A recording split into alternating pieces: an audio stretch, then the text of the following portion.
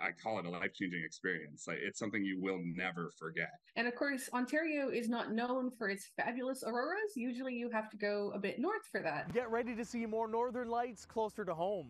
Just a few days back, Ontario was treated to another stunning Aurora Borealis, even visible near the GTA, away from light pollution, with reports of sightings across the province, even in Waterloo. Your chances for aurora watching are going to get better and better. Elena Hyde is an assistant professor at York U, specializing in galactic astrology.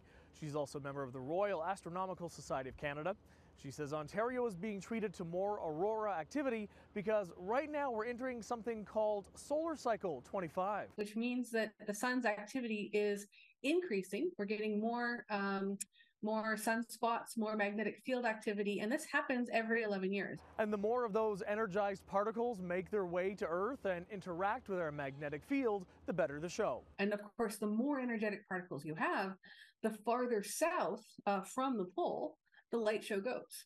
Hours in the middle of the night, in the darkness, in the snow, in the middle of the woods, hoping that you might see something on a camera. And then hoping you might be able to see it eventually with your eyes. Meanwhile, Matt Dwyer is an aurora chaser. He and his wife moved from Etobicoke a few years back and now own Red Bay Lodge on the Bruce Peninsula.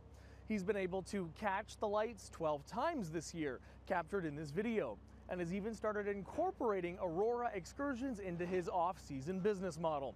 He says if you're in the city and want to see them, you may want to get at least as far away as here, Shelburne, Ontario, about a 25-minute drive north from Orangeville.